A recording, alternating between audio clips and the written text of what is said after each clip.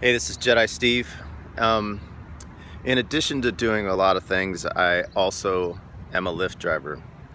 And recently, yesterday, or whenever you're watching this, it was yesterday, I gave a ride to this lady who had gotten in an accident. She was on the phone the whole time, but she had gotten in an accident. And I drive her across town. And I picked her up at this collision center, and then I drove her across town.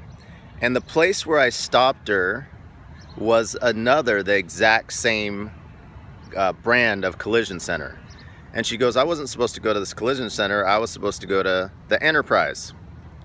And then we go to the Enterprises that's just around the street, but for some reason Lyft told me to drop her off at the collision center. And she goes, when we get to the Enterprise, which is a car rental place, she says, I'm so stupid. I should have taken my car to the one that was 200 yards away, so she could have just walked, saved time, didn't have to worry about paying for a Lyft. And I said to her, I was like, stupid isn't necessarily the right thing in that situation. So we get in accidents.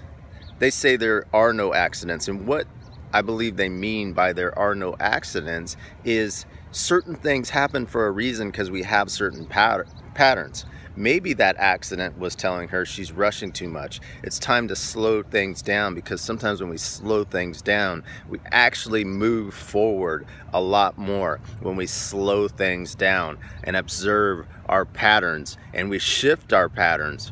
And it's all, if you're pushing hard to move forward and get things accomplished, you're talking about progress. So sometimes when we get in these accidents, say she was probably saving 5 minutes a day by speeding, but now all of a sudden her car's in the shop and she's missing those 2 days of having her car. She's spending more, her insurance is going up, all that stuff is time. It's all cut up. But if we slow things down, we can get the message. Then it dawned on me after I dropped her off, by the collision center that I picked her up, there was also an Enterprise that was right there. So there was two separate parts of town that there was a collision center and an Enterprise. Two separate parts of town. And she chose to go to the collision center that was way on the side of town and the Enterprise on the other side of the town, when she could have chose either side of the town. And I don't know where she lives, I don't know where she works, I don't know where she was coming from, but I could say that with a high probability that the accident that was created was because of her not slowing down and paying attention to certain things and looking and observing the world around her. And we all do this in certain ways.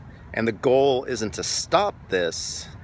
The goal is to slow down and get better at this. Like one of the 4 agreements is always do your best. And maybe she is doing her best, but is she doing her best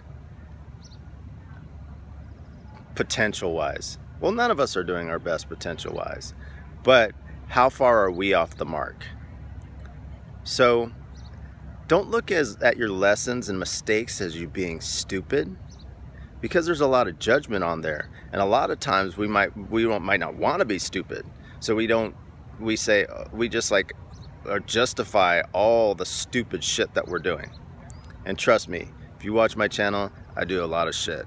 Most of it is totally purposeful.